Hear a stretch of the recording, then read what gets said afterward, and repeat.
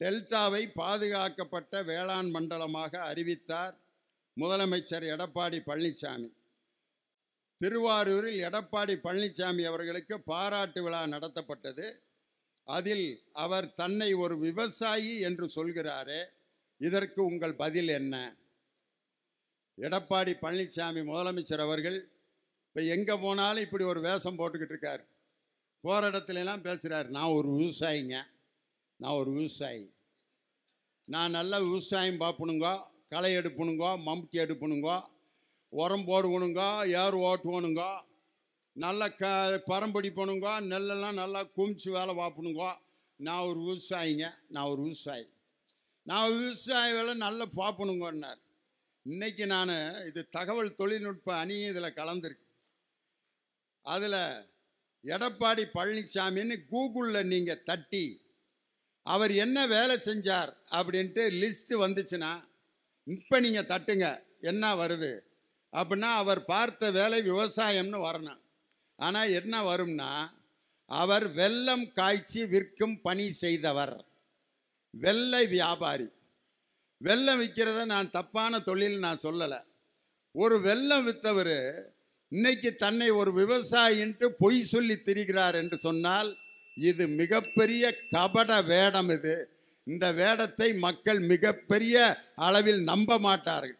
இன்னொன்று அவர் என்ன சொல்கிறாரு, நான் ஒரு விவசாயியாக இருக்கிறதுனால தான் விவசாயிகள் பிரச்சனையை நான் ரொம்ப ஈஸியாக தீர்த்து வைக்கிறேங்கிறார். அப்படி பார்த்தா ஒரு நோயாளியோட பிரச்சனையை நான் நோயாளி இருந்து தான் தீர்த்து வைக்கணுமா? நான் ஒரு நோயாளியாக இருந்து அவருக்கு உதவி செய்ய போகிறேன், பக்கத்தில் நான் போய் பெட்டில் படுத்து மூக்கில் டியூபை சொருகி நானும் நோயாளியாக இருக்கேனப்பா, அதனால தான் நான் நோயாளிகளுடைய பிரச்சனையை தீர்க்க வந்திருக்கேன் அப்படின்னு சொல்கிறது எவ்வளோ முட்டாள்தனமோ. அதனால் விவசாயியாக இருந்து நானும் விவசாயம் இருந்து தான் விவசாயிகளுக்கு உதவி செய்கிறேன் அப்படின்னா, பிச்சைக்காரங்களுக்கு உதவி செய்யணும்னா நானும் பிச்சைக்காரனாக இருக்கிறதா? நான் போய் முதல்ல பிச்சை எடுத்து நானும் பிச்சைக்காரனாக இருந்தேனப்பா, அதனால தான் உங்களுக்கு பிச்சை எடுக்கிறதுக்கு உதவி செய்கிறேன்னு. அப்படி பார்த்தா தமிழகத்தில் இதுவரைக்கும் முதலமைச்சராக இருந்தவங்க எல்லாருமே விவசாயியா? பெருந்தலைவர் காமராஜர் விவசாயி கிடையாது, ஆனால் விவசாயிகளுக்காக பல அணைகளை கட்டியவர் பெருந்தலைவர் காமராஜர். பேரறிஞர் அண்ணா விவசாயி கிடையாது, படியரிசி திட்டத்தை அமுல்படுத்தியவர் விவசாயிகளுக்காக பேரறிஞர் அண்ணா. கலைஞர் விவசாயி கிடையாது, ஆனால் உழவர் சந்தைகளை நிறுவி விவசாயிகளுக்கான கடன்களை 7000 கோடி விவசாயிகளுடைய கடன்களை ரத்து செய்தார், அவர்தான் விவசாயி. அதே மாதிரி இன்றைய நம் கழக தலைவர் தளபதி அவர்கள் விவசாயிகளை போய் சந்தித்து விவசாய குடும்பத்தில் இருக்கக்கூடிய பெண்களை சொந்த காலில் நிற்க வைத்து மகளிர் சுய உதவி குழுக்களை நிறுவி பெண்களுக்கு மிகப்பெரிய ஒரு தன்னம்பிக்கை கொடுத்த தலைவர் நம் கழக தலைவர், வருங்கால தமிழகத்தினுடைய முதலமைச்சர் தளபதியார் அவர்.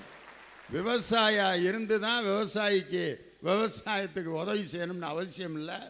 அதனால் எடப்பாடி பழனிசாமியினுடைய இந்த பொய் பிரச்சாரத்தை மக்கள் மிக சீக்கிரத்தில் முறியடிப்பார்கள்.